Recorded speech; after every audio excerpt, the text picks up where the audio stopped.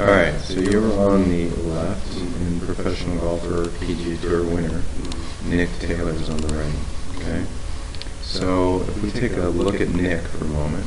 Nick is more stretched out. Well, I mean, I think your address posture's fine. That's not an element at all my concern, okay? We're going to look at him a couple different ways. This line represents the average within his pelvis that goes down to the ground, so we can look at that from above, right? And we can take a look at where he starts, and this is the biggest thing for you, okay?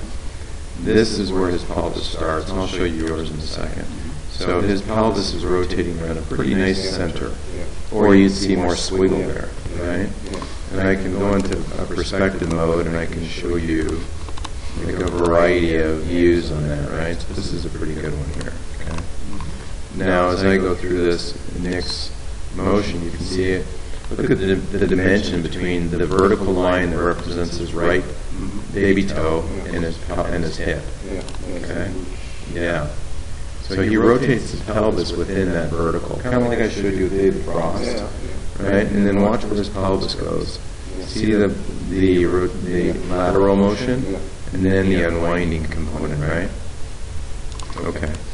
So when I move, this is huge. I need to get in my mind this forward movement when he even comes up to the maximum point with his backswing. He is already in line. Right. So we can see it, very different. So you're moving your pelvis differently today, which is nice, right? And then there's some motion, and then you can see it stalls out. Okay, so if I overlay you guys, right? So I'm going to put you two right on top of one another here. Let's go overlay, okay. And then take you both back to the dress. Okay. And then I'll make, we'll just kind of go through this together here. So you guys are literally hitting the same ball right on top of each other. So an interesting, let me check that last one out here, an interesting left foot move. So it's giving a little bit of a funky read here. The left foot, your left foot's not doing that, we'll look at another one, but just verifying, but your pelvis, right? So your pelvis is moving forward. Right, so if I take yours, and then I go in and I go to transparency, and let's see here. Info, visual, link. Okay. Scroll this back up to, right, you can see where, where he is, and where you are. See how much farther back you are than him? See, like there's your butt, not unwound, right? And he's way more forward. That's extension, okay? So as I kind of work into this position, and I'll move the club a little farther along and we'll see what happens. Right? So you see the elbows separate? Because you have no choice. You've taught yourself to do that so you don't smash the ground. Right? So if I take his, and I make him fade away, right? So let me take you guys both to impact.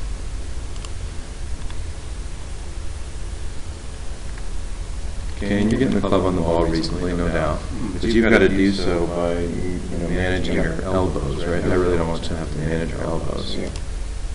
So see how his arms can stay long, right? So he's just got the ability to extend more than you do, right? And the extension I'm referring to isn't the arms, it's the body, right? His body is extending. Your body is, so see where his head is compared to your head, right? You start to see this.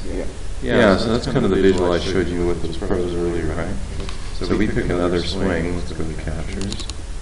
And you hit a couple for me. Good speed. Oh, I hit one, by the way. Under your name. Okay. And load this in. So there's two of them here. I'll turn them off for a minute. We'll look at this face on. And we'll zoom out a bit. And we'll make it full.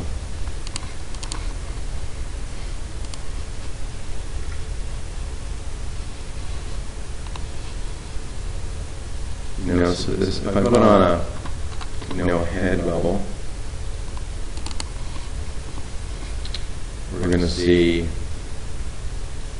some motion that, right, what we're really looking for, my friend, is learning how to extend ourselves, buns under us, head back with a couple of straight arms. Yeah. Right? Like that's a critical behavior. Okay? So you can see that finish. Okay?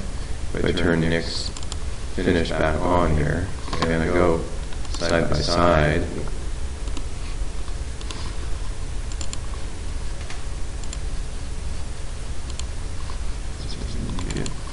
we go.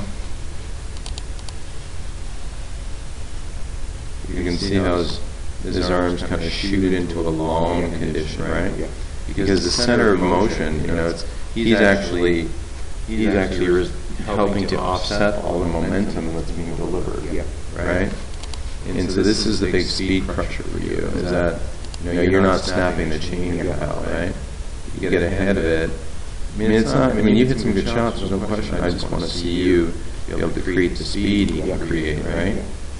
And which I'm physically able to actually. Absolutely. I hinder myself by these movements. Yeah, no, there's no question. Right? Teach me the proper movement, please. Right, no, we will. Okay, so I made my point here, right? Now let's go into club only, okay? So let me turn this off, and then let's go to captures, and then we'll go to...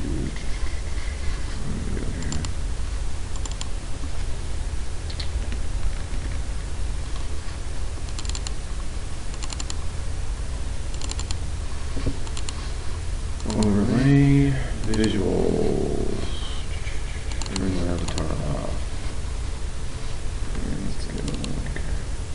So blue is me, gold is you. And let's go down the line first. Okay? So now we're going to look at these clubs as we kind of travel through space. So let's go, blue is me, so let's go to first parallel. Now the club parallel to the ground for the first time. I can turn the avatar on. Right? Okay. Let's go to the top of swing. Blue is me, right? Turn the avatar back on and off. So your left arm gets very deep behind you. Okay. Then we can go back down to this position of mid down. Okay, and you're in reasonable deliberate position, you really are. That's a reasonable deliberate position. And your club path, is traveling inside out 4 degrees. You're hitting down on it less than a degree. Okay, that's not really enough to crisply hit a ball, because when you get to the ball at 0, there's the ground there as well. I'm hitting down 5 degrees, which is just a sliver, 1 minute, 6 degrees. Right? Okay, so as we kind of zoom in here a little bit, and then kind of work through this a bit. I'm blue, so I'm swinging a little faster than you, not much. Let's go.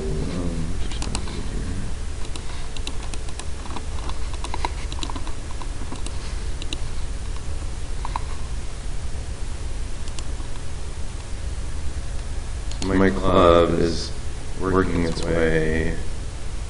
There's the ground level. Let me take this visual out of here. So I'm kind of working down into the mat. Right? Your club's going to be really close to the mat. See what I'm saying? Like it's a little chunker, isn't it? Okay? And that's why mats can be very, very false positive when you practice. Very false positive. So anyway, pretty illustrative. Read right here? Yeah. Okay. And then I realized in the winter times when I'm more on the mat and range here, because the grass is not over. Of course. Yeah. And then I say that it's easy going on the mat.